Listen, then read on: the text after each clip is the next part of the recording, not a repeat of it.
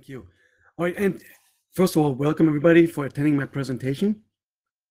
So today we're going to talk about security design anti-patterns. Those are patterns that came out of threat modeling exercises, like the snippet that you see here in the screen, and a little bit about how to make this better in order to limit security debt in the future later on. All right, let's go over the agenda for today. First of all, I'm going to give you some background of why this topic. Then I'm going to talk about complexity differences of controls, what that means.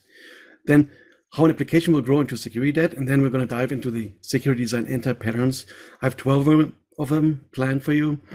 We'll talk about a common role misconception, then authorization anti-patterns, 5 of them, some timing anti-patterns, different variations of them, systems that don't mix well, scalability anti-patterns, and that at the end, we'll talk about what we can do about it, action items to limit security debt. Then, of course, later on, we'll open up for Q&A, suggestions, and comments. All right, a little bit of background. Why this topic? I started leading the threat modeling program here at my current employer, Northwestern Mutual Insurance Company, and I was part of the application security team. And in that role, we did some prototyping for threat models, and these threat models were done in after the fact fashion. That means the application was already rolled out into production. There were some painful lessons that came out of this, of certain things that were missed to implement.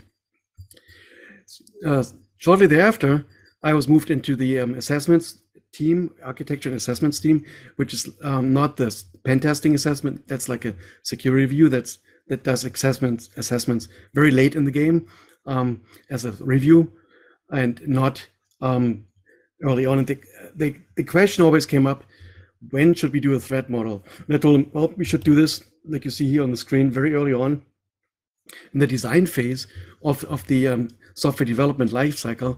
So I started taking notes and gave them an example of what happens when certain threats are not mitigated and dealt with. Those anti-patterns, those lists of anti-patterns help to onboard more teams. And then also I was able to describe worst case scenarios, what happens when certain things happen in a combination, when certain controls are missed. And then the purpose of the threat models versus the assessment, the threat model should explain or detect what should be there but is not there, versus the assessments basically focus on what is there and if it is implemented correctly. So with that, I was able to describe complex threat scenarios that were found and shared them with the teams. The question also came up, what can you do with automation versus manual modeling? I was doing manual modeling initially by doing by prototyping. So the automation currently is only limited to finding what I call single hop threats. That's something that's related to a single element and the more complex threats cannot currently be found because you would need some kind of a graph search or artificial intelligence system that goes through a complex setup. All right, let's talk about complexity of security controls. Not all controls are created equal. Security controls are used to represent a function in the program, either as code or as an implementation that provides a guarantee. So in the simplest form, they check something like a logical security feature, for instance, authentication. Then they are more complex that implement something more behavioral, like behavioral security feature, for instance, encryption or decryptions. So there's a scale to this. However, overall, when you go and have to retrofit that later on in the life cycle, when you don't have them in place, there's also there are differences when what that means if you can retrofit them easily or not easily. For instance, turning off a public-facing cloud storage, that's an easy switch. That's easy to do. Using a library feature like volume encryption, that's relatively easy too. Just use a key and then encrypt the whole thing. Configuration change and like data in transit from HTTP to HTTPS, that's also relatively easy to do. Now, more difficult things to implement is adding security to already deployed code. So we always run the risk of breaking the code when you do certain things like this. Then, of course, if you get more and more of this, you implement logical security at scale, even though the little components are all distributed all over the place. That's also hard to do. And then, of course, adding cryptographic protection to certain things is harder to do because you're usually touching more than one system at a time. Overall, there's another dimension to this, so that the controls complexity that starts going up the more distributed deployed code you have already in place.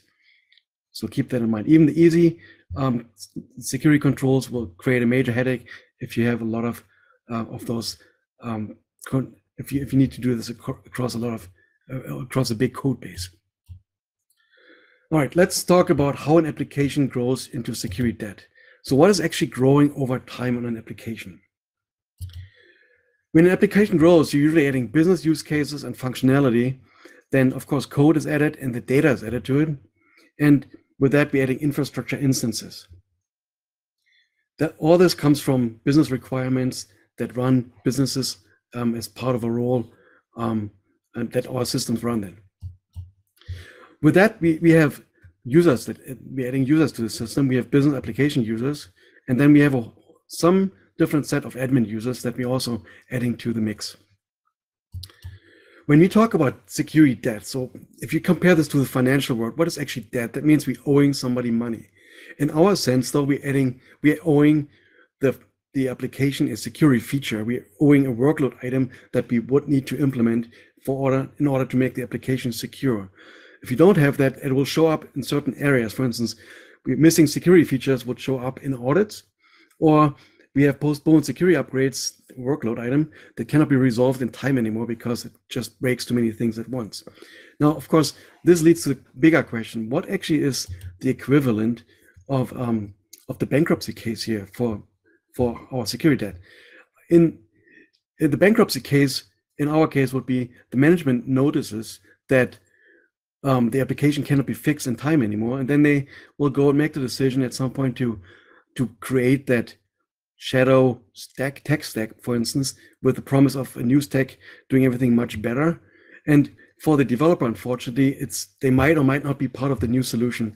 That's the sad truth here, that most of the time the people are changed out with the project too. All right, let's jump into anti-patterns. First one we're going to talk about is a conceptual anti-pattern. In order to capture this, let's start with a question here. From an attacker point of view, which role is the most valuable from an attacker point of view? If you ask this question to a developer, they say, well, that's easy. Become root is the name of the game. The regular user becomes sysadmin. That's the name of the game. Now, in our case, though, from the secure perspective, that's not where the value for the attacker necessarily is. The sysadmin, though, it has computing power in terms of like controls a lot of computing power, so that's a good resource, and it can also control a lot of data. So if somebody captures that role, that's pretty good, and that could also lead to money. But if you ask yourself, who can make it actually rain at the company? The system admin, of course, can use computing power, maybe if the attacker that gets into that role by holding by Bitcoin mining or data, for instance, for holding data hostage. But if you think about what happens when you call into a company and want a refund, there's usually a business role. I call it the business ferry here, or power user, that has higher level direct access to money, and then also to broad data. For instance, if you call in and want a name change, they could reach they can do that across a lot of different records. So the first anti-pattern that I want to point out here is the failure to plan for a business role that's higher than sysadmin. The sysadmin should only be scoped and be to a lower role, like to a system, and should be actually conceptually be a slightly lower role than the business user role. This pattern will carry forward in a lot of other anti-patterns that I'm going to describe that are in technical nature later on. So we'll recognize that and come back later to this. All right, we'll talk in the first set here, we'll talk about authorization anti-patterns. In order to do this, I'm going to walk you through a sample web application and let it grow over time, and then show you how this potentially, where the anti-patterns are and how that could create security debt. So the first application we talk about is a stateful web application. Most developers here are probably familiar with this. We have a human user here, then we have our browser, and we have a web application, and then some kind of authentication authorization server.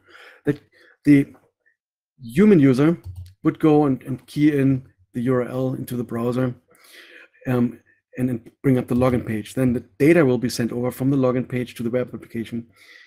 Then there's some kind of ping pong between the web application server and the authentication server. It could also go from the browser directly, but in our case, it doesn't really matter, because at the end of it, we're going to have a session in memory. So that session is a piece of code that lives in memory that has an address, and then there's a username and a role in there. That session ID, the key to that memory space, is sent back to the application in the form of a cookie, and that's stored in the browser. So that's the regular stateful setup that most people are here pretty familiar with. On the operational side, we'll take a look at this, how this works, and we're going to switch to a stateless in a minute here. But we have to first understand how this works. The user starts, for instance, with a cookie in order to bring up the account page that's protected. Logs in, or doesn't log. So the cookie is then sent over to the application, and that application does something what I call the go no-go check. The basic checks in memory. Do we have that session in memory here under that address here? If that session is in memory, then the application goes and fetches data from the database and sends the data back and displays the data on the browser. So this is the stateful setup. Now, most applications don't work like this anymore. They're more complex now. They're using a stateless REST client. I'm going to explain how this works on the next slide here. So let's take a look at this. On the left-hand side, we're replacing the browser now with the user interface for static pages, and then there's a REST client in it that communicates with the backend. On the backend, we have our web tier here that's also divided. We have a web application that serves the static pages, and then there's a gateway in it or proxy component that sends the data over to an API service, for instance, fetching the data then from the database. Now, let's take a look what happens in this setup. There's a lot of potential failure in this setup because a lot of things can go wrong when you switch from the stateful to the stateless. And keep in mind, our broken access control is number one on OWASP, and that's there for a reason. So let me just point out some inner patterns here in this setup now. We'll start with the cookie again, the stateful setup here, and this is gets sent over to the server. We have the session, assuming we have a session on the server in memory. At some point, well, the user goes and makes this request with a cookie. There's this go no-go check, the classical sense, on the web application now. Then what happens next is something that I call the switch. So there's a piece of code running there that transfers over the stateless API key to the REST client to use for the subsequent calls. In our example here, we have an API key, simple key that needs to be known on both sides, that is used for the REST client. The REST client then would go and send it back over to the gateway. And the gateway says, well, there's another go no-go check. Do I know this key? And since it's stateless, it could check in storage and says, yep, I know this key. Now, after this, the gateway wants to go and send the request over to the next service. Now, at this point, we're running into an issue. What is missing here? And what's missing here is the answer to the questions, should all users be able to access all API services? The answer is certainly not, because what's missing here is that information that we had before in the memory space, the authorization information. So our entire pattern, the first one I want to point out, the technical one, is using an all or none API token. And by doing this, we would strip out the user authorization information. We should not just give them an all or none token and then assume all the services are created equal later on, even though it might work in the initial phase of the application when the application is young. So we should plan for that and do it slightly better. For instance, like using a JSON web token or something that has more information in it in terms of authentication and authorization. All right, we're growing big times. And I promise you, this is going to be the biggest example here in my slide today. So we're adding a power user to the mix that can do refunds. Then instead of the service, we're adding a service mesh in the middle here And then instead of the simple database, we're having this data, we're having the data lake on the right-hand side. Now, the human user uses services on the top here that are aimed at the interactions from the human user, like account, certain things with accounts or the personal data of the user, and it deals with tables that have personable identifiable information (PII) in it. And the power user then would use the second set of tables as services, and also the corresponding tables with it. Now, let's see how this works in our setup here. We upgraded the token, so we're using a JSON web token now that has an ID in it, a name, and that works with a signature, and that can be verified in a stateless fashion too by verifying the signature of the token. I left out the upper part, but we'll focus on the bottom part now, the REST API. So that token gets sent over to the gateway, and the gateway does the signature validation. Now, when it finds the signature is valid, it wants to send out that token over to the request over to the next services, the service mesh. And we are running into an issue here. How do we actually separate in between the services and the table sets, the difference one between the roles? We are missing something here. What we're missing is a typical enter pattern, that is the failure to include the role value in the token, because the gateway does not know what role that user is in.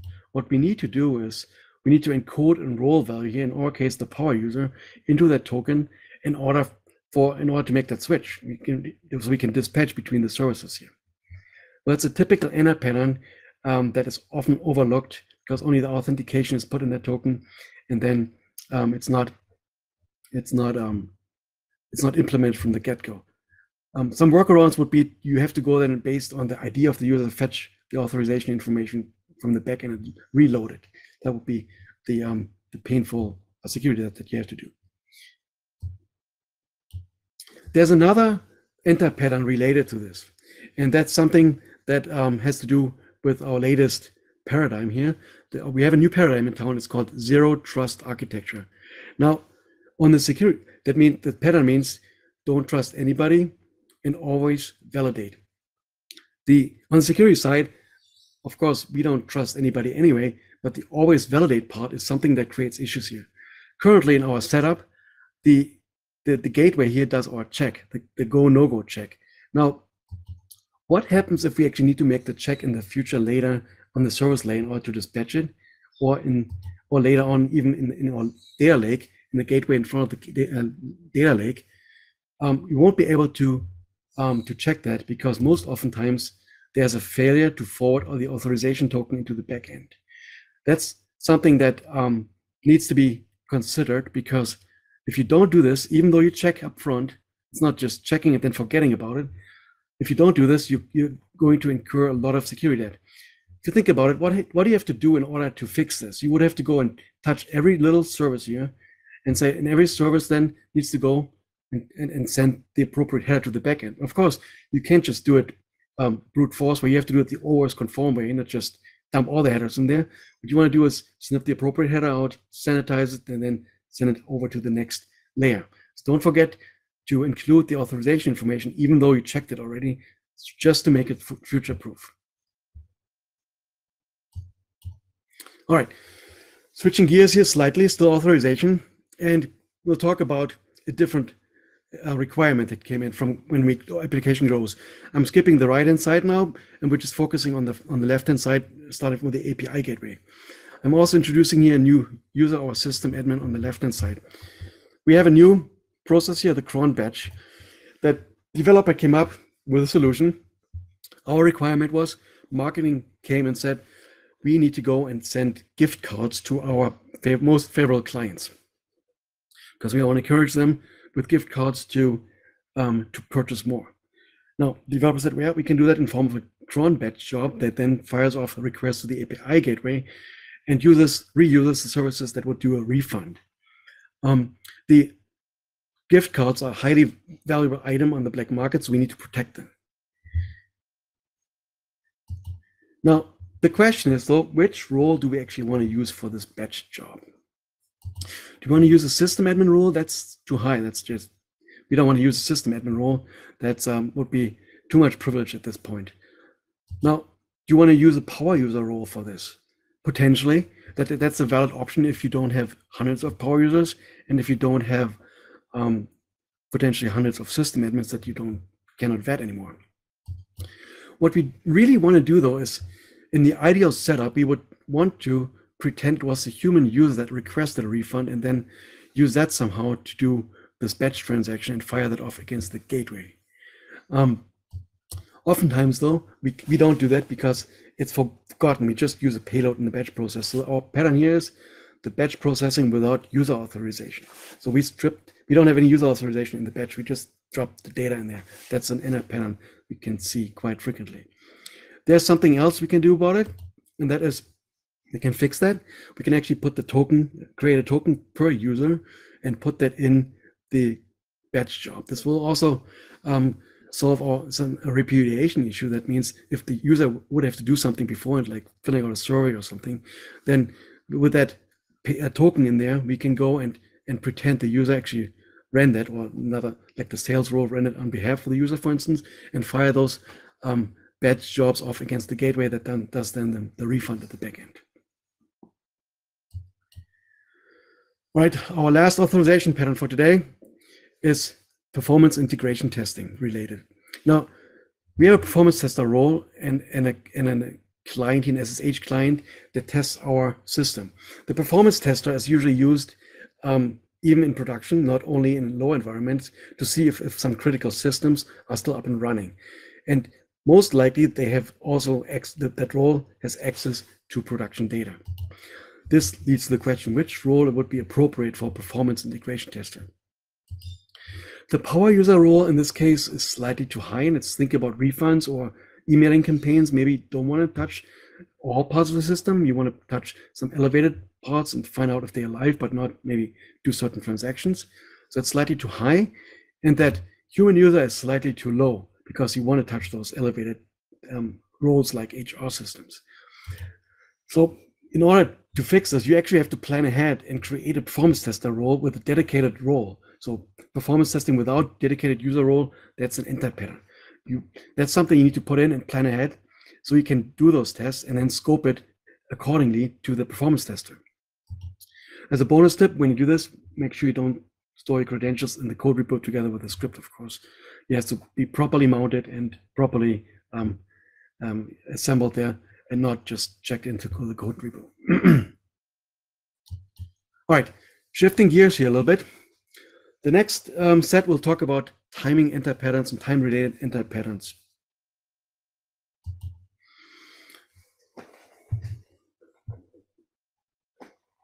Okay, so a couple slides ago, I talked about the batch job. So the batch job is a typical example. Let's say we can do this in a fashion where we only have a few system admins and only a few power users. So we can do that actually in that maybe case. Now, this setup is something what I call a behavioral pivot from one element to the next. The power user would go and delegate certain things out of the system admin and tell the system admin, here's my batch file, and go run this for me. On an abstract sense here, what we're dealing with is we have an instruction set in terms of a batch file. Then we have a time process, that's the cron job that executes something. The file write is one behavior, and then the execution is a second behavior that runs in a second role. The refund is a higher role than the system admin role. Keep that in mind. Now, this is a legit example, and it can run like this, but when we look at those behavioral pivots, that's very interesting to see when we don't have a legit example. That would be something that we need to look out for in a malicious case. And I'm going to show you some examples of that, how this works out. All right, very similar setup, same idea. We have a power user that refunds money and using a queue at this point, and that queue has a queue file associated with it for storing the instructions overnight, because the payment refund process runs overnight. Then again, our instruction set is in the queue file, and the time process is the process here in the queue. So that's worthwhile noting. The system admin could do a file drop in the queue file. Now at this point, we have to ask ourselves, what happens if that role flips over to malicious? This is a touchy-feely question because we don't want to assume we have bad employees here. If you ask HR, they say we love our employees. We trust them with everything, minus the salary information, of course.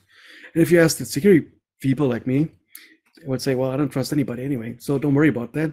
No, the reality is there's a middle ground there, right? If the system grows, there's a threshold where you have a lot of, where you have to assume when you get more and more internal admins that the probability of one of those roles flipping is getting higher and higher, or somebody uses social engineering to flip one of those roles, or a system gets into that role that runs on that as that.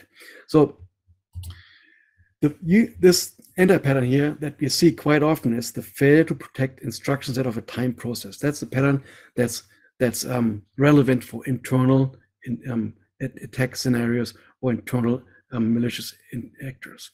So keep that in mind, and I'll show you some more examples of the flavor of the variation, how this would pan out. Next one here, very similar setup.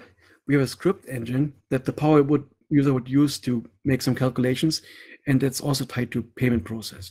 Now, system admin could also have access to this code that this engine uses. So we have instruction set, time process. The system admin could go modify the code, potentially unchecked, and then go and pivot through and then use that script engine to call the critical payment process. Another internal admin, this time not a sys admin, it's a DevOps user. So let's assume in our example here, we have a CI/CD runner that creates something for us like this batch file. For instance, the payload would be something like this that would be run and created in that payload here. For that matter, we check in code into our Git repo, and we have a DevOps user that can touch that code repo. If that DevOps user turns malicious or somebody gets in the role, he would be able to, attacker would be able to change the instruction set and then kick off a time process or change a time process then that is hooked to a critical process. Same idea. The last example in this series here is this the cloud event trigger. So this is our cloud setup. We have a DevOps user that has some kind of cloud storage access where we have instruction set in the cloud storage, and it uses an event trigger based on changes to that storage, for instance. And that event trigger in the regular case would call a callback function like a Lambda functions or a cloud function. Again, instruction set, time process, somebody gets in the role, they could fire this off and call this critical process. All right, so what can we do about it? What are the mitigations for this? Here we see different variations of the whole thing, same thing, different systems and setups though. Of course, we can write protect the instruction in the code file, and we can do that. Now, in some cases, like the queue, if it actually needs the persistent file, it would not be possible to do that. The next more expensive option would be to sign the payload or the content of the instruction file. So we have payload encryption in that case to sign that. There's a case where we have to also consider, and that is the case that an attacker would go, for instance, the queue file with the payment process would go and request a refund and then go and fish off his own transaction out of the queue and then just goes in and duplicates that file. Now, in that case, we have to do one more thing. We have to actually introduce a unique ID as part of the payload that we then sign and protect it against duplication. So that would be something even more complex that we can do. All right, let's shift some gears here again.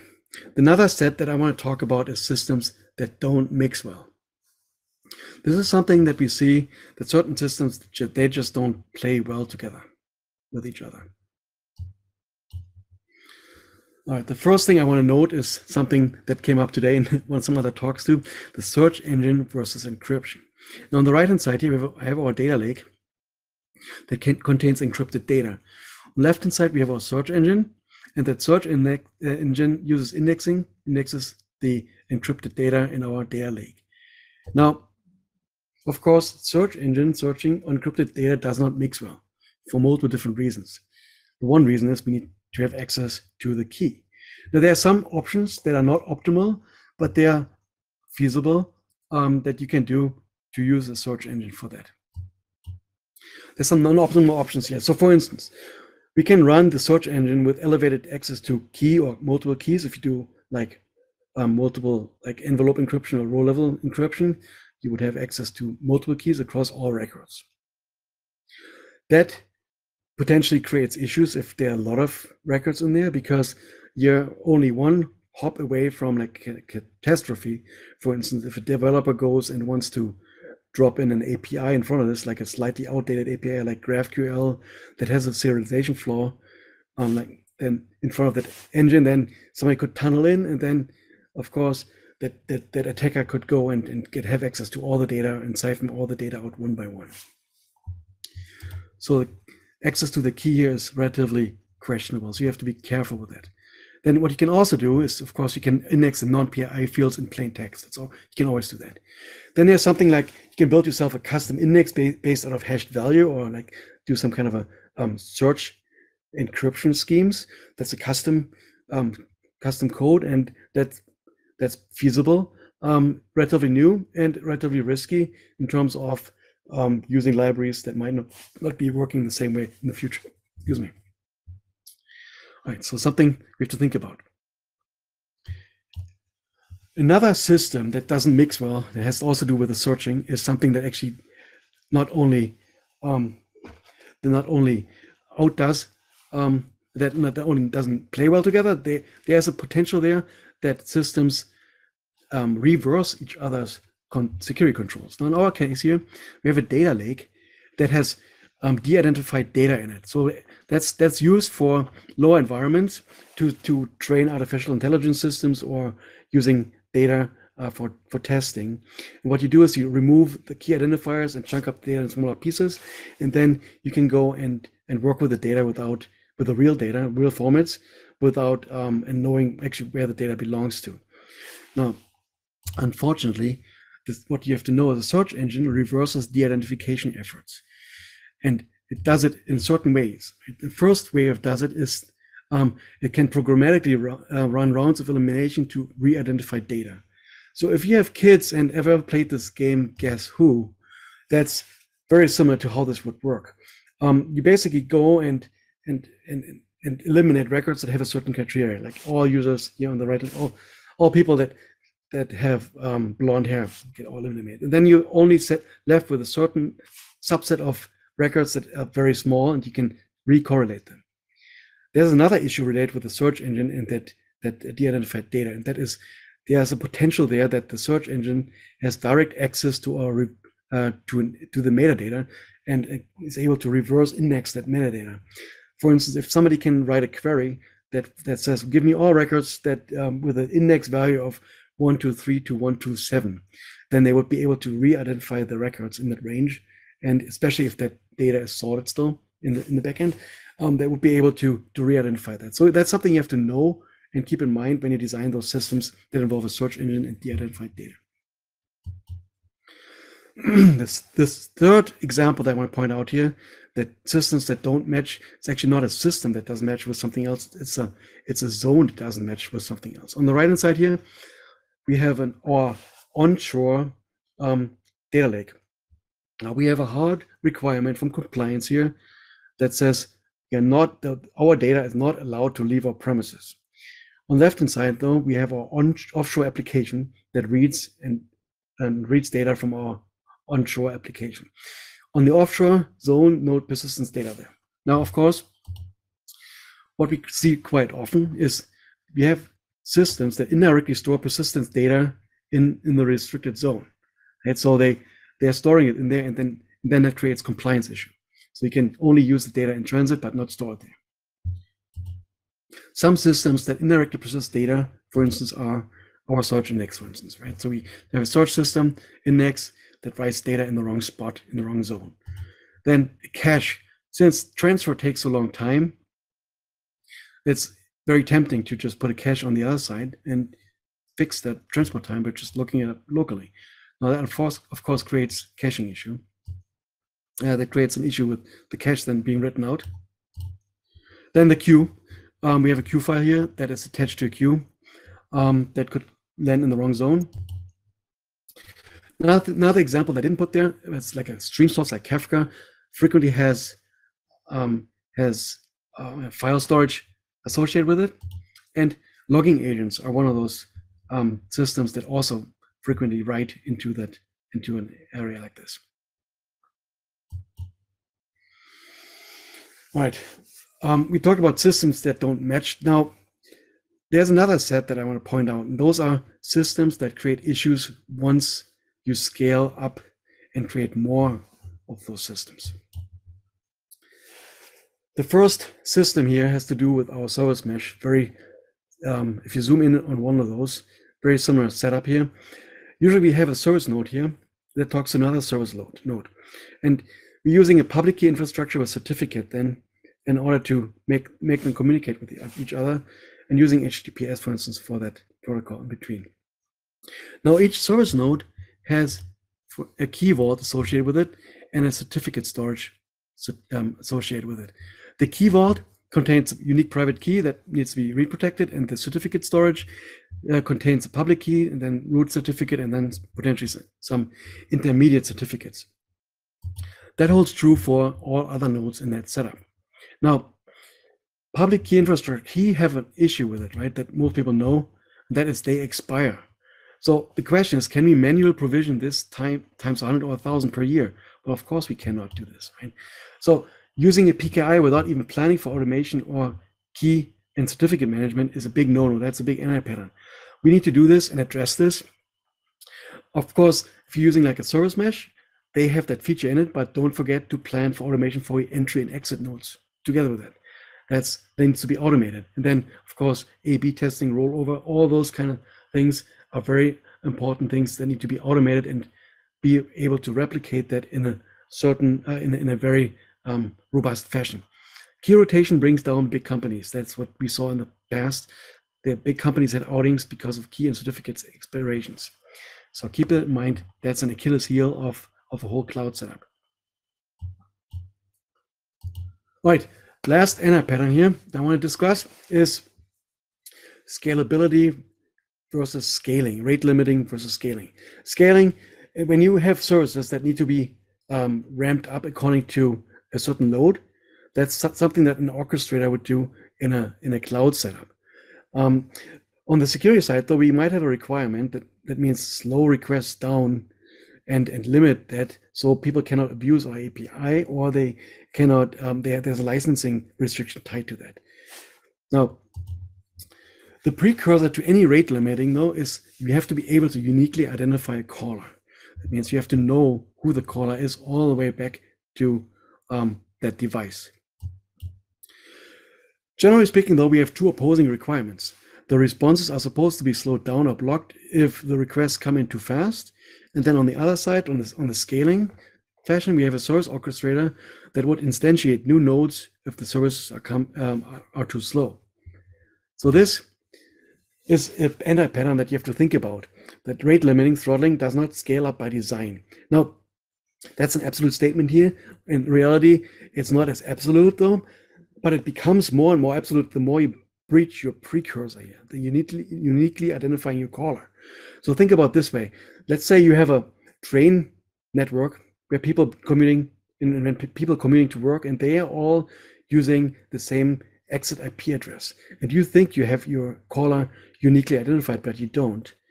In that case, you would punish everybody else that comes from the same network that checks, for instance, their stock quotes or whatever in the morning while going to work and using the public Wi-Fi of your train operator. So if you cannot uniquely identify your caller, then this will apply. Now, there's a slightly better way of doing this, a better somewhat mitigation. You can use a quantifier in your token to deal with this. So instead of throttling, you can actually give them a token that has an amount encoded in it, like 100 queries, for instance, or they can query 500 records here in my example, and that expires very fast. Now, with that token, of course, they can go and further off across all servers at once, but it's a somewhat mitigation for this setup. All right, so we're done with our anti-patterns, and let's discuss what we can actually do about it here. What's the plan here? This these NI patterns fall into the awareness section. So awareness is key here. What we need to do is start documenting this and create a library of NI patterns. Now, the lower complexity, I call it the single hop patterns, we could put into our thread library. That would be an easy thing to do. If you have a thread modeling tool and library, we can put that in. Everything dealing with one element, you can document it there and say, yeah, check that out. Now, the more complex patterns that dealing with behavioral changes and require more documentation, we need to put into a wiki or Confluence and classify them like I just started doing and put them in there. Now, unfortunately, when you have new practitioners doing the threat modeling and the design, then it takes time for a security person or developers to recognize those patterns. They are quite abstract. So with that, we have to go and create a list of red flag terms, for instance, that points them to the pattern so they can recognize it. Because newer people that don't have the experience, they tend to think very specific. So we would give them a list like time queue, or a batch file, for instance, and then they say, yep, go and check out that pattern and see if it applies to you. Of course, we can also go and create a starter template for them, starter template threat models where they can address some of these issues and look that up. So here's another, I just put the summary out here for that list of the patterns. And there are some more though, too, that we can add to it. And that needs to go somewhere, typically in our library. So we need to start thinking about where to put this and how to communicate this. There's another awareness action item that I want to point out, and that is that's on us, the security people. We need to learn from the developers what is easy to do and what is not so easy to do.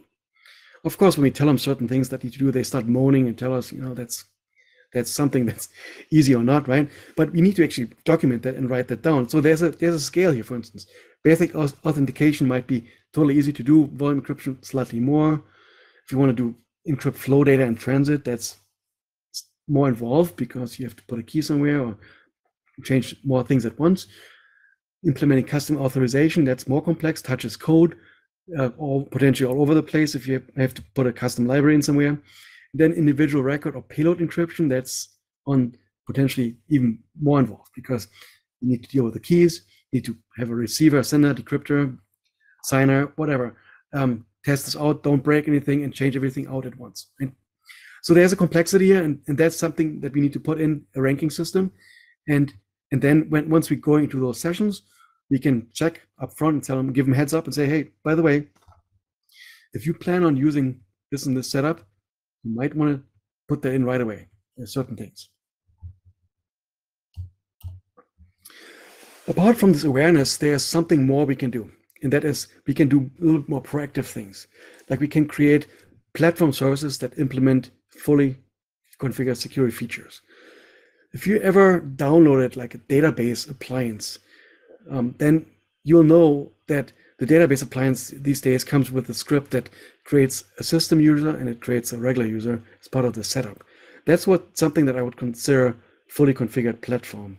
And of course, open ports and stuff, leave that out for now, but that's from the authentication perspective, that's a pretty good configured platform. So we want to try to create something like this for our design setups. Like for instance, we could enforce the role that I just talked about, the placeholder in the token, and say, well, something needs to be there.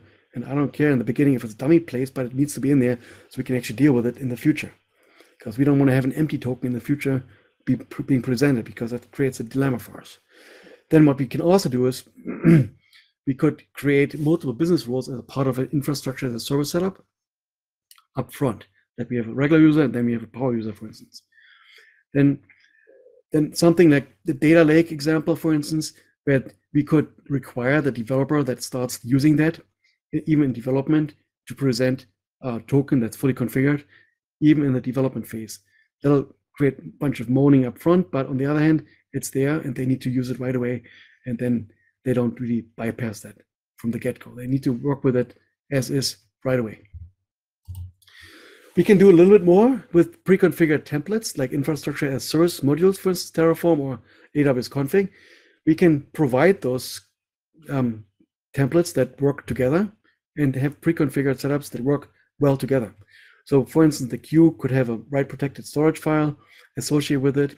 And then, for instance, if you create a stream source that has appropriate buckets or and roles that would deal with certain execution roles that are higher level, so we can set that up at the same time. So those modules is something that we can that we can provide and build out over time once we see those patterns. Now this concludes my speech for today.